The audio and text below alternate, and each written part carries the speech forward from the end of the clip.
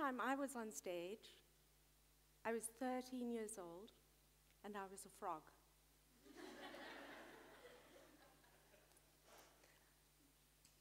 Anyway, I want to tell you about the worst compliment I ever received.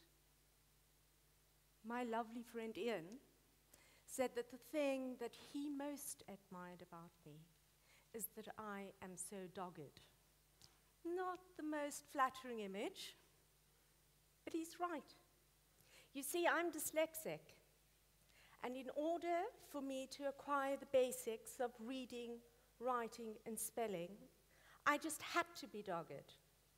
I was a bubbly child, but the daily failures and humiliations of school almost destroyed every bit of confidence I had. But, being dogged, I tentatively went back into education so that I could prove I wasn't stupid and try and figure out why I was failing. By the time I'd reached my 40s, I'd rebuilt enough confidence to embark on a full-time degree. But to my horror, I started experiencing flashbacks to the emotional humiliations I'd experienced as a child. Nobody should come out of education with post-traumatic stress disorder, or as I like to call it, post-traumatic school disorder. Being dyslexic is a little bit like being Usain Bolt and being judged on your ability to run a marathon. And just as he's not good at marathon running, and he's not built for it, we dyslexics are not good at the fast acquisition of reading, writing, and spelling, which is exactly the task we face when we first get to school. Hi, this is Cheri. She has been my dyslexic tutor here at Central for the last 2 years. A frog, you say? My first time on stage was as a wolf, 8 years old in Denmark. Anyway, my dyslexia has been a challenging companion. My dyslexia has both helped and hindered me in my professional and personal life. But the main emotion that has followed me is shame. The shame and frustration of observing people reading the words I had put down on paper, seeing the confusion in their eyes, and hearing their forgiveness in my words read back to me.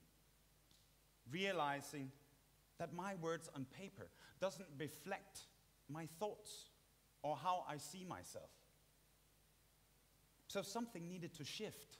So the fear of shame didn't take me back to my 16-year-old self, full of anger and confusion. When people are faced with a 40-year-old man behaving like a teenager, their misinterpretation can fuel their own fear and confusion, which can derail an effective learning collaboration. It's been fabulous working with Christian, and we've learned an enormous amount from each other. But in order to contextualize that for you, I need to walk you through what I have learned. We dyslexics are more than able to tackle the written academic format and all that that entails. But there's also software that can help you capture your thoughts, read for you, correct your grammar and spelling. There are apps that can help you organize your research. Many of these are now free. The possibilities are endless, exciting, and liberating. Creative, adaptive, and innovative thinking is a real advantage in our fast-changing technological world. And it's exactly these skill sets that we are suppressing with the current way we deliver and assess learning. And it's these dyslexic thinking skills that are our strengths. Some of these strengths are captured in the book, The Dyslexic Advantage, and the authors group them into the following 4 categories. Category 1 is enhanced 3D reasoning. This is the ability to hold an entire building or machine in your head and make a connection between all of the relationships. Second category is interconnected reasoning. This is the ability to make unusual connections between disciplines that are not necessarily linked, a great academic skill. The third category is dynamic reasoning. This is the ability to make best fit predictions with limited information. An example of a best fit prediction would be being able to see the possible issues with your planned trip to Mars without having all of the facts at your fingertips. And finally, we have narrative reasoning. This is the ability to understand the world and how it works through stories. Think Steve McQueen,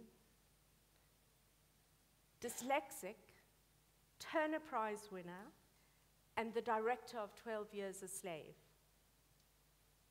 Dr. Catherine Hewlett, in her PhD research into how dyslexic artists think, suggests that it is a flowed movement within a multi-dimensional conceptual framework. Working with Christian on his Master of Fine Arts in Movement Direction has opened up some of the exciting possibilities of what an alternative to the written format could look like. I'm going to talk you through my process by showing you my dyslexic thinking through the alternative assessment format I used for my MFA. I'm good at creating visuals, the old school way on paper with a pen. I learn and think through the physical process of creating these visuals. Hieroglyphs and runes were there before the written word, so what I am doing is potentially a bit retro. But anyway, the challenge was to merge this with the existing academic requirements. In my head, in the beginning, there's this. A cacophony of images, textures, and sounds molding the base image. Don't worry, I am going to talk you through these images.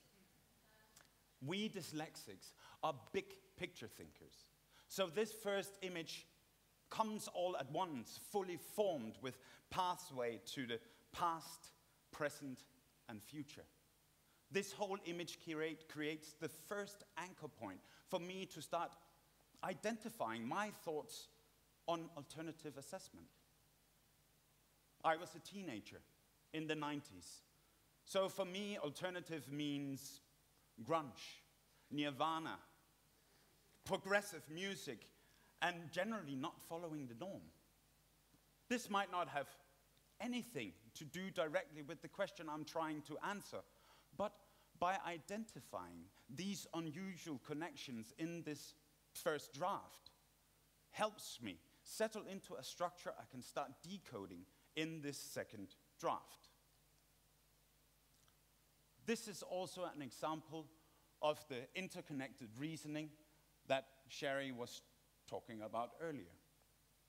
I look at these images and ideas from a multiple perspective, like the compound eye of a fly, and that's why I really need the images to anchor me.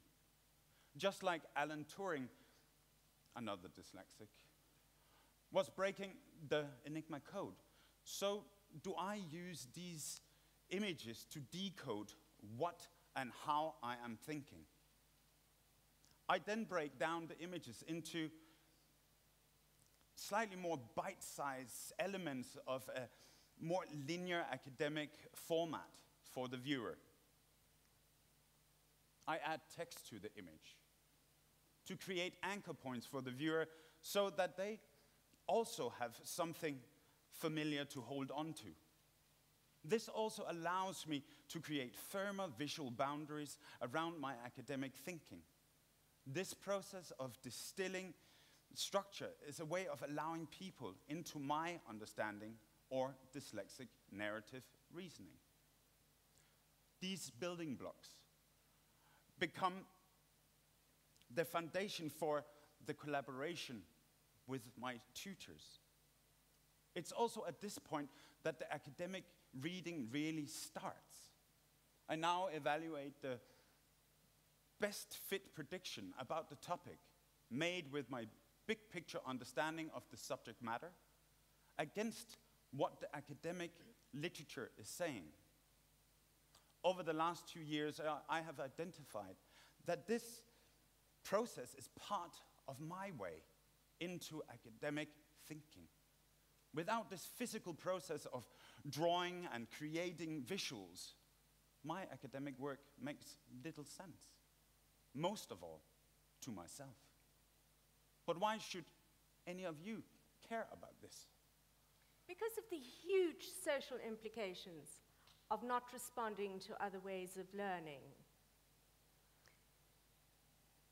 Disenfranchised learners are overrepresented in statistics on mental ill health, substance abuse, suicide, and prison, which is a shameful waste of talent.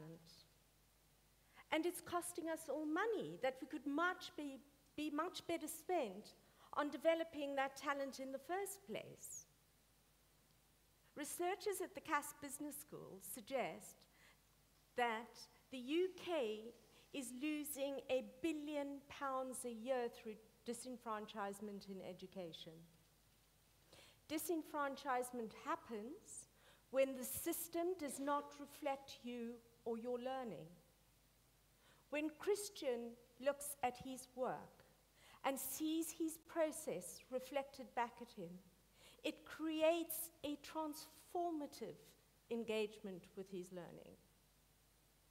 So when thinking about alternatives to the written format, why don't we ask the people who are working in this dynamic way already, the dyslexics themselves?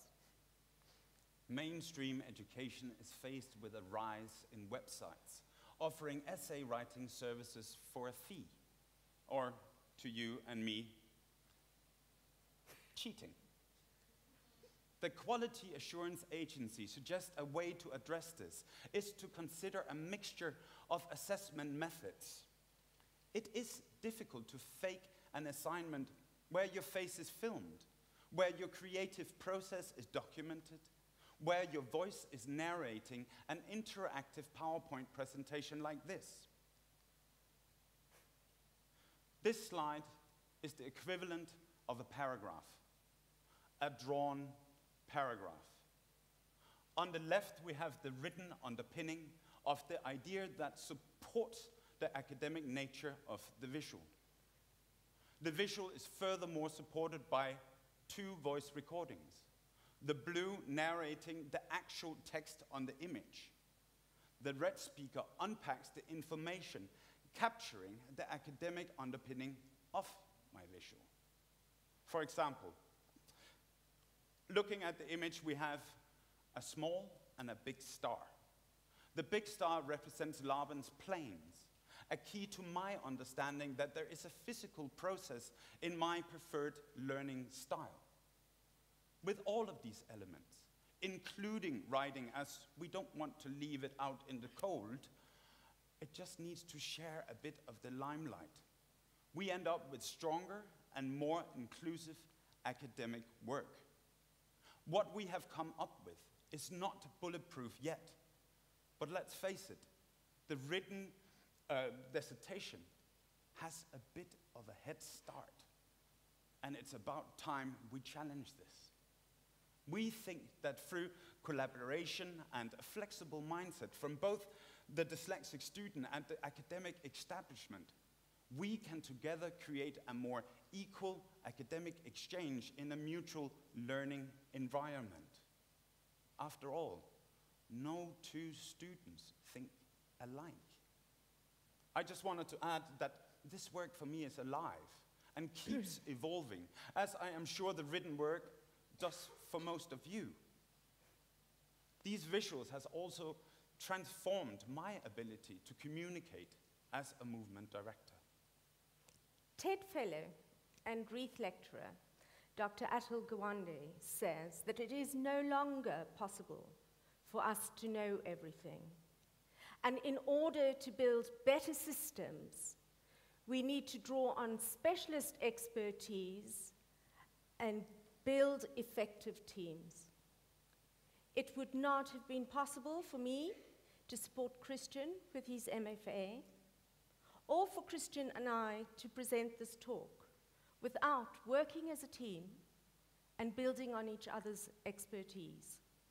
For me, the most important element in this broadening of academic work is finding new ways to communicate and learning from each other. This will take courage from all sides to reform, fail, and try again. I have been lucky, and I mean lucky. Without the courage of the institutions and the individual, of embracing the challenge and uncertainty of exploring new ways of working and what that could look like. So without teamwork and the support of the system, we would be nowhere. So, and this is not only for the dyslexic student, but for everyone with the courage to rethink learning. Thank you.